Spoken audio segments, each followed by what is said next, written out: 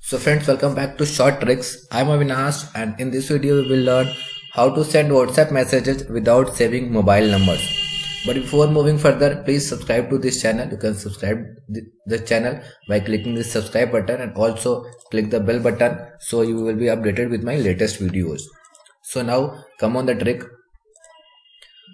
First of all, open the browser and type wa.me/91, then your mobile number, then click on go. The chat window will directly open and you can chat here directly. That's all about the video. Thank you.